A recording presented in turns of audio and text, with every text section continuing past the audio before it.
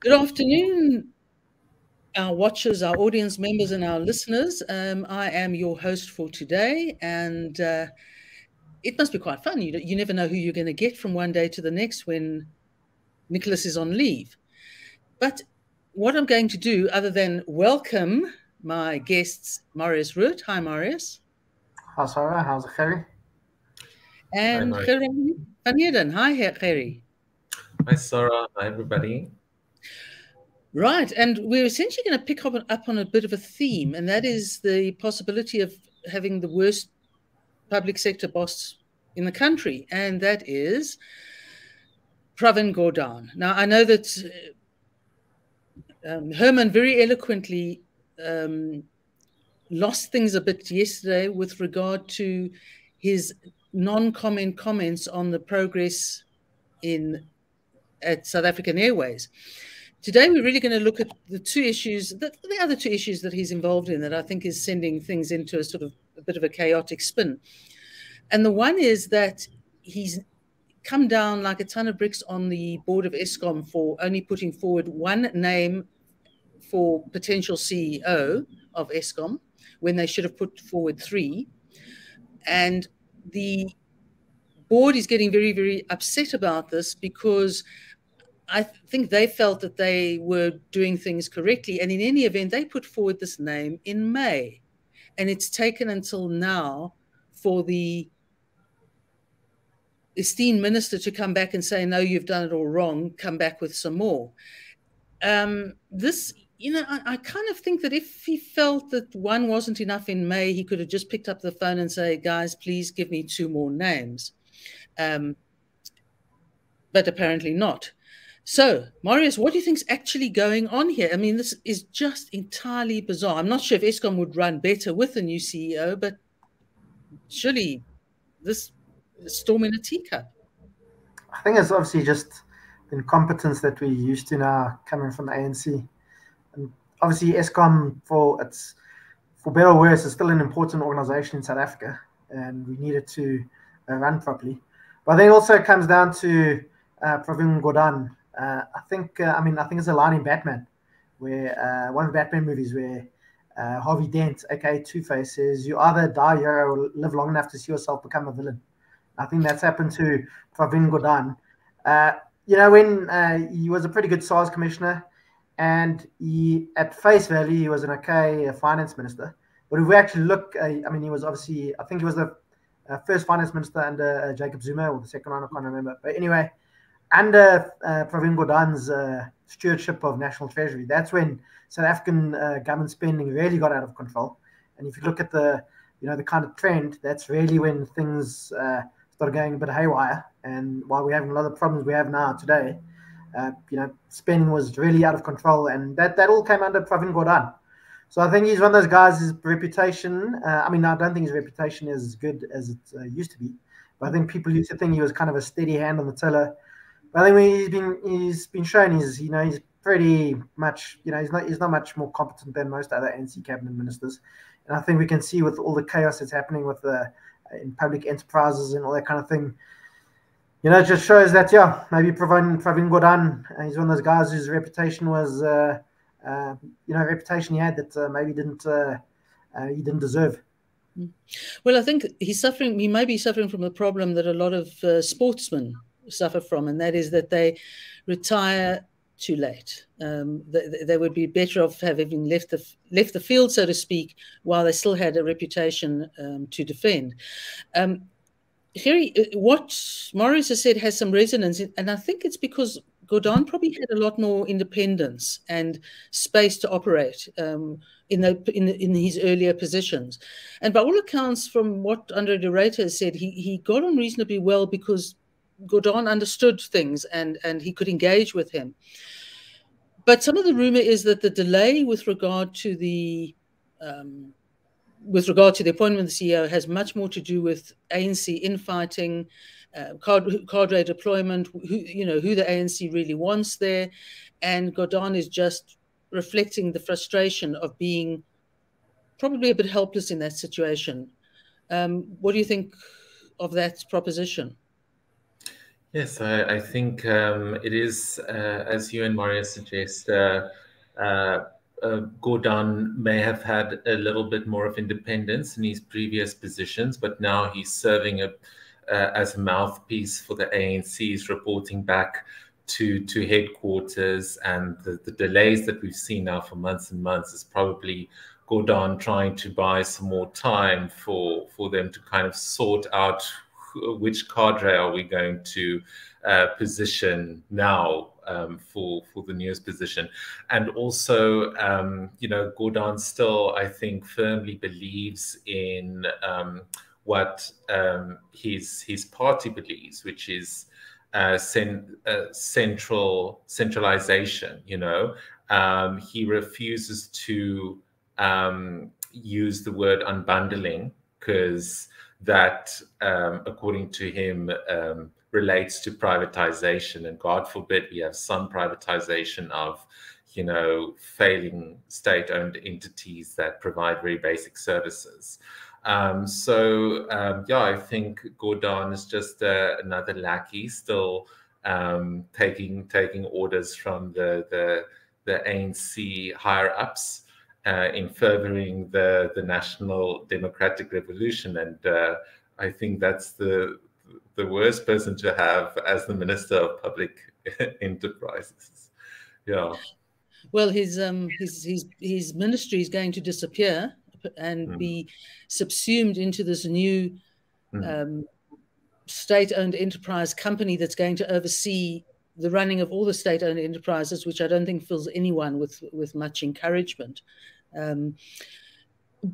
What it also does, of course, is suggest that the deeper we get into the mire, the more the ANC doubles down. And we've seen this with preferential procurement. We've seen this with Black economic empowerment.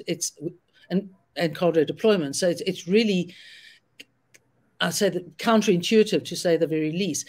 But at the same time, Gordhan is nagging Eskom to get its transmission company up and running. Now, transmission was separated out, but still as an SOE has been separated out from Eskom as an SOE, and the board had intended to start operating in the new financial year, which is from the beginning of April. Gordhan apparently has been haranguing them because he wants it to be operating from the end of the month. Now, I don't know the practicalities of that, but it's literally, it's almost schizophrenic. I mean, on the one hand, you have this huge delay from him with regard to the CEO, ostensibly, and on the other hand, there's a pressure for transmission, which obviously has to do with getting Eskom right or improving its performance, but may or may not be totally impractical. Marius, your views on that? I mean, I don't know what more to add. It's just as I was saying in the show to Herman yesterday, the government, there's just too much talking and just needs to start doing things now. We've had all these plans to fix Eskom and everything, and this transmission company, but things just need to get done now. We at a point now, we can't have any more talk shops or policies being implemented. Things need to get fixed. I mean, where I'm sitting in Ekurhuleni, I haven't had water for 3 days. I know that's actually not bad compared to other places, but it affects people's quality of life and so on. I mean, I'm just grateful I don't have a small kid that I have to worry about. Imagine you've got don't have any water and you've got a 3-month-old baby or whatever the case is. So I think the time for talking and all this kind of thing is over now, but we know that the ANC, I mean, they talk a big game, this, but they're pretty bad at implementing anything. And we'll see, I think it's the same kind of thing that we'll see with all the crises around Eskom. Now and again, you see things actually get done, but I think it's really at crisis points. And South Africa's at that point now. And reality is going to meet ideology in South Africa very soon. And, maybe reality will win now. I wouldn't say that it's a 100% certain chance that ideology will win. Reality could easily win. And where reality wins over ideology, things start going better for countries. India, I think, is a good example in the early 1990s, where they also ran out of money And then they started implementing free market reforms. India now, 30 years later, is growing. This year, it's going to grow at 7% a year, its economy. And that's a country of over 1 billion people. There are more people in India than the whole of Africa. So imagine how many people are being lifted out of poverty every year if you're growing at 7%. And this isn't a once-off. Since the early 90s, the average growth rate in India has been between 4 and 7%. It's phenomenal. But in other places, ideology does win out of reality. Zimbabwe, Venezuela, and we all know what's happened in those countries.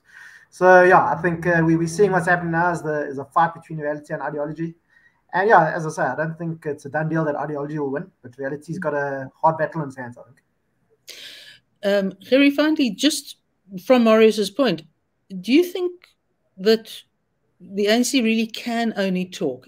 When it comes to the doing, it's like a deer in the headlights. It just cannot do, or certainly not do enough to make the difference that this country desperately needs. I think the ANC has, because there's so many factions now and infighting and different interests at play within the party itself, it's essentially paralyzed at the moment, and we can't hope for any type of reform coming from the ANC. And I think the ANC realize that it can't reform, and that's why it's doubling down on many of the old things that don't work. And so I think they're just essentially seeing how long they can keep this gravy train going before they lose power. So there's absolutely no motivation for them to kind of improve the way things are going in South Africa, just what they can extract while they are in power. Right, I think that's right. And our next story, I'm actually going to ask Marius to lead in with it because we just picked it up before coming on air, but it has some resonance on a whole lot of issues. Marius, this involves an overseas lecturer at a South African university and the Department of Home Affairs. Yeah, so I was reading a story about a guy called Mark Smith. He's been the director of the Stellenbosch Business School since 2020. And he's actually returning to Europe. He's British, but he was living in France before he came to South Africa. He's going back. He's given up the post and he's going back to Europe because he can't get visas for his wife or his stepdaughter. And I think this is pretty telling of the kind of how well the South African government functions. And I think there's a paragraph I'd just like to read out from the story. It's from the Financial Mail. He says, it says, his experience, he says, is a microcosm of the bigger picture in which Home Affairs makes it hard for needed skills to enter South Africa. It's a constraint on the economy. Talent is being lost as skilled people leave and we can't bring in anyone to replace them. It's something we have to reflect on. And I think that's very true. We all know, I mean, everybody listening here probably knows, quite a few people who've gone overseas for better opportunities and so on. And in general, these are obviously skilled people and people with money. Those are the kind of people we need in South Africa. But if they don't have opportunities in this country, they'll leave. And we need skills in South Africa, whether it's homegrown skills or skills from abroad. And we're making it hard for skills to come here. So even Mark Smith, it seems that it was fairly easy for him to get a visa to come work in South Africa. But then it was the issue of his wife and his stepdaughter. And you can't expect people to come work in this country and not bring their families over. And in that story in the Financial Mail, there's also a story about a guy who was going to be the head of the Wits Business School, a guy from India. And he'd accepted the post and everything, was going to come over. But then his daughter didn't get a student visa. So he decided to stay in India and carry on working there instead of coming to South Africa. And just shows you it's one of these, it's also, visas is also one of these things. The South African government has been talking for years, literally years, about how they're going to make it easier for foreigners to come work here and skilled people to come.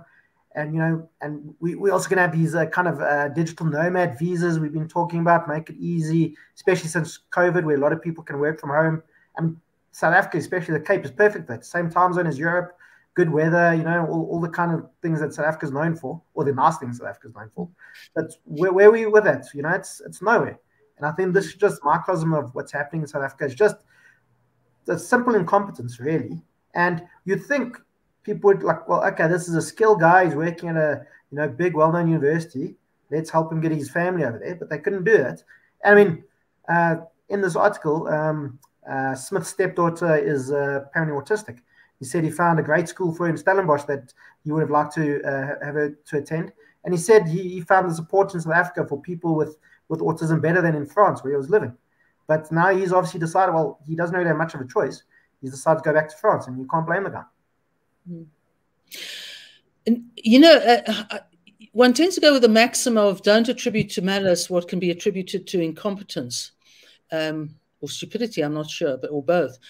But sometimes I do wonder, because I think there's a fundamentally strange inability, despite taking into account everything else, of the failure to see that such a thing as granting these visas is literally no skin off anybody's nose. It's not as if it would suddenly, create a firestorm of political problems in South Africa.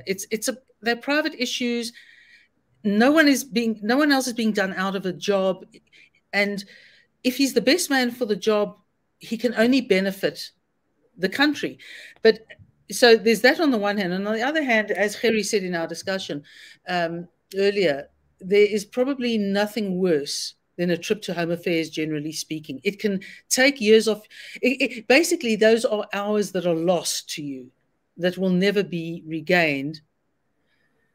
And that has an utterly dispiriting experience. I mean, our colleague Alex Weiss went to Home Affairs for 4.5 hours just to collect a passport. Not to apply for one, not to do something odd or unusual, but literally to collect a passport that had already been issued. Gerrie, what do we do? The Minister of Home Affairs says he hasn't got enough people. And the question is, does he not have enough people, or does he not have enough skilled people? I think it might be a little bit of both, but I think skills and competency is something that has really plagued Home Affairs officers for years. And what is especially concerning for me is, I work with a lot of statistics over at the Center for Risk Analysis. And when we look at our demographics figures, if we zoom in, for example, at the Eastern Cape Province, the Eastern Cape Province demographic profile is basically a hourglass figure. So you've got a lot of old people at the top, and then you've got a lot of young people at the bottom.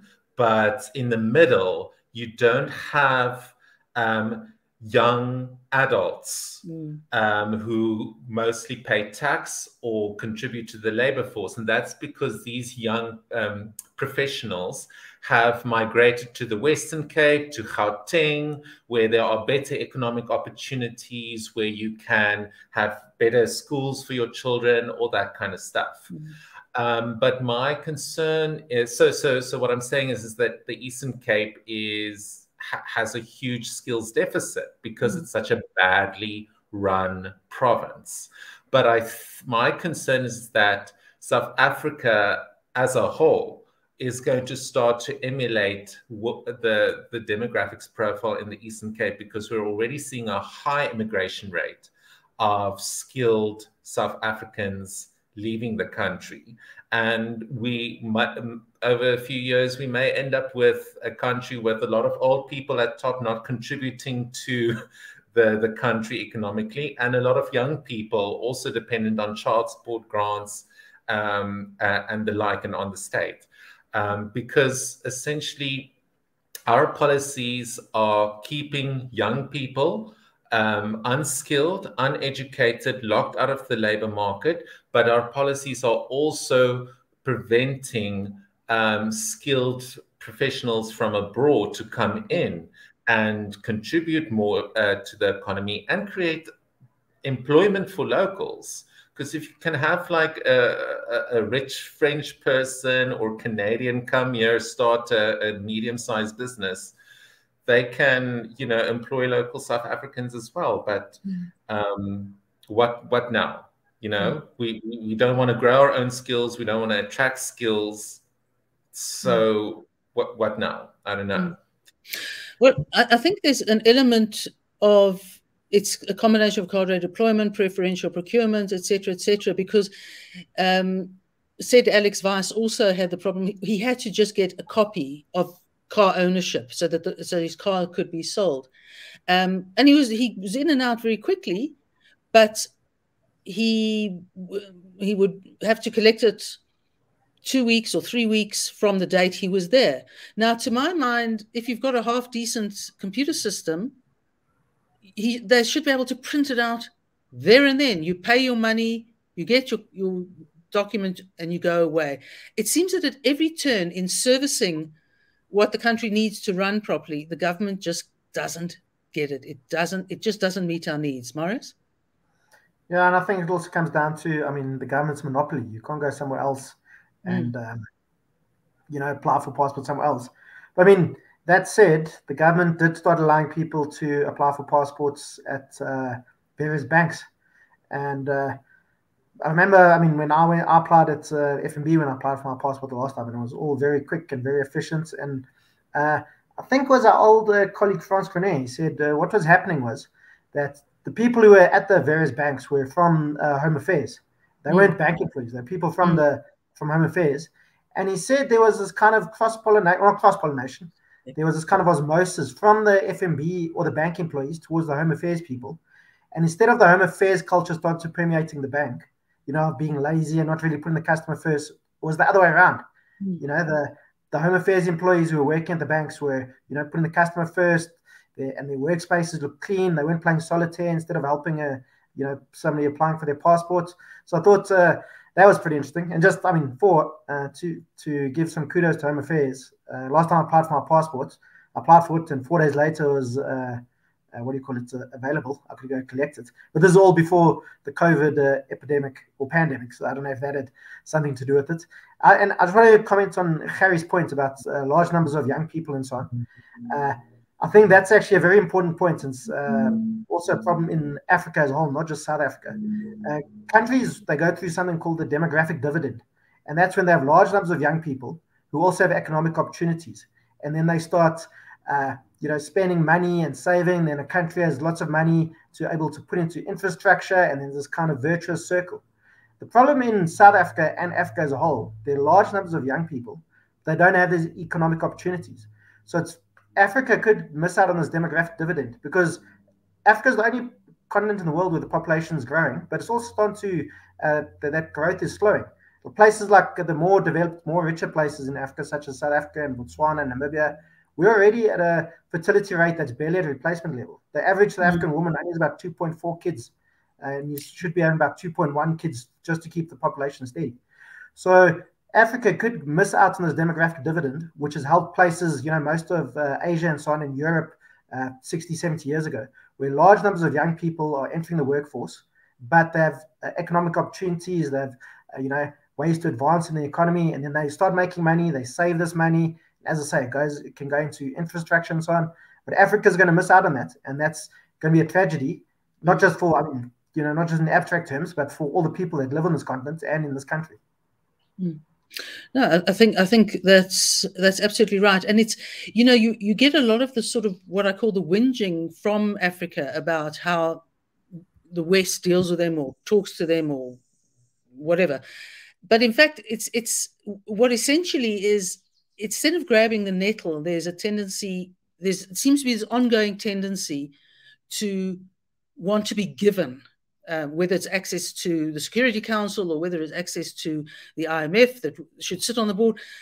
But countries like South Africa have become countries that just take and demand and to some extent act the victim. And you don't grow acting the victim. Anyway, now that our audience member Andrew has earned his stripes by reminding us to be liked, the final item I'd like to look at is the difference between protesting against the vagaries of the oil industry and in England and the protesting here. Extinction Rebellion found its way into the headquarters of Standard Bank in Rosebank, sort of one person at a time, and then blew a whistle and everyone sat down and protested peacefully with placards saying that Standard Bank is terrible for loaning money to oil companies or oil exploration companies. And then instead of sort of sitting there and the police, as we know has happened in London, where protesters can kind of sit and block a highway for a considerable period of time, inconveniencing most of London, the security personnel of Standard Bank ejected them. And there has been much gnashing of teeth and declaring, Standard Bank to be some evil capitalist pig entity that has ruined the peaceful protest of a just cause by removing them bodily from the foyer of Standard Bank. And one protester sort of got bonked on his head, accidentally sort of dropped on his head by a security person that had to be attended to in the sick bay. Fortunately, apparently, he was back out with his colleagues soon afterwards. Harry, what do you make of it? I mean, I was quite amused by the sheer, I suppose it's self-righteousness on the part of the protesters that they could just walk into private property and hold a protest. Now, I'm not sure if they'd asked nicely whether the Standard Bank would have let them protest inside the property, and they could certainly have got permission to protest outside of the property. Aren't they being a little bit sort of, who are they to think that they can protest on property the way they chose to do? Or am I being a bit unfair? No, I think if you interfere with someone's, private property, then you can expect some force. But I'm more concerned about what they're trying to espouse, the ideology that they have, this idea that renewable energy is going to be the savior of our energy crisis, and that we have these huge climate rights activist movements in Europe, but the reason why Europe is also seeing high energy price increases, partly due to Russia's invasion of Ukraine, but also because renewable energy has proven to be quite unreliable, and because of that, you've seen a spike in energy prices and electricity prices.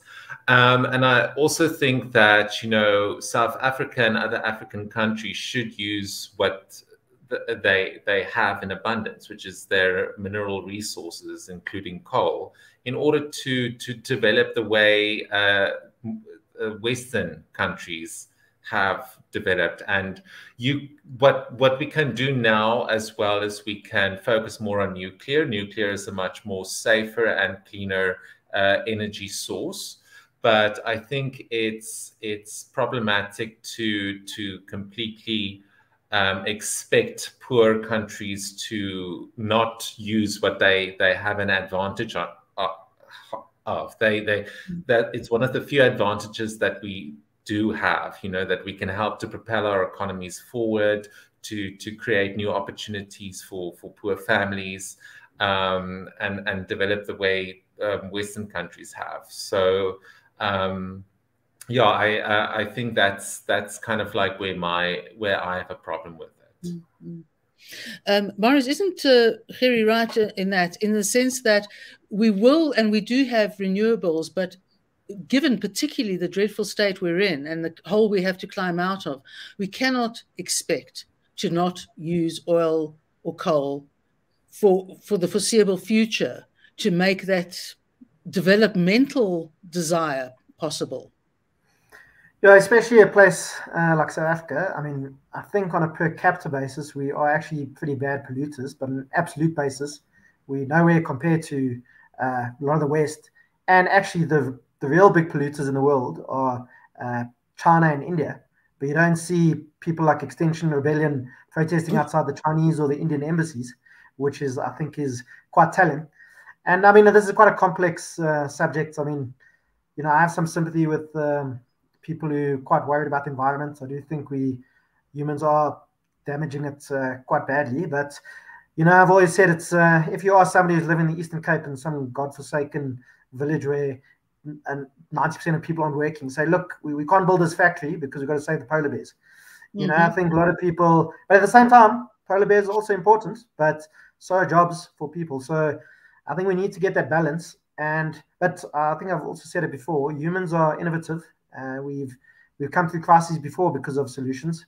I mean, going back 200 or 300 years, whenever Malthus was speaking about the Malthusian crisis and all that kind of thing, saying soon we're not going to have enough we won't be able to feed everybody and everybody's going to die of starvation. And we Mhm. have far more people living on the planet today than when he made that prediction. And our population is going to start, human population is going to start shrinking from about 2050, actually. But still, yeah, so I think humans are innovative. We'll find a way to get through this. You know, we'll still be able to produce energy which doesn't pollute. We'll be able to feed everybody on the planet. And, you know, there'll be some missteps on the way, but humans have got through worse situations before, and I'm confident we'll get through this one. I think we're talking about rationality and common sense, not anything more exotic. Well, judging by the comments, it's Standard Bank 1, protesters 0. And on that note, I commend you to enjoy the rugby tomorrow, and hopefully that the Springboks end up on the right side of the scoreboard. Thank you very much for joining us. Nick will be back after the long weekend on Tuesday, and you know, Heritage Day is on Sunday. Just don't appropriate somebody else's culture.